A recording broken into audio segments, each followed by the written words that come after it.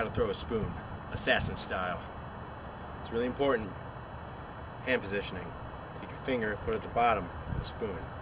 When you throw it, you're going to want to have a slight bend in your arm. And when you throw it, take the right stance and spoon. Spoon. Spoon. Spoon. Spoon. Spoon.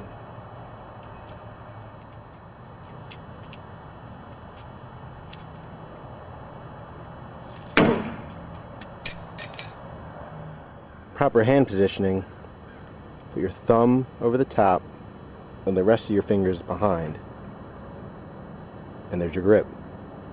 You're now ready to throw a spoon, assassin style.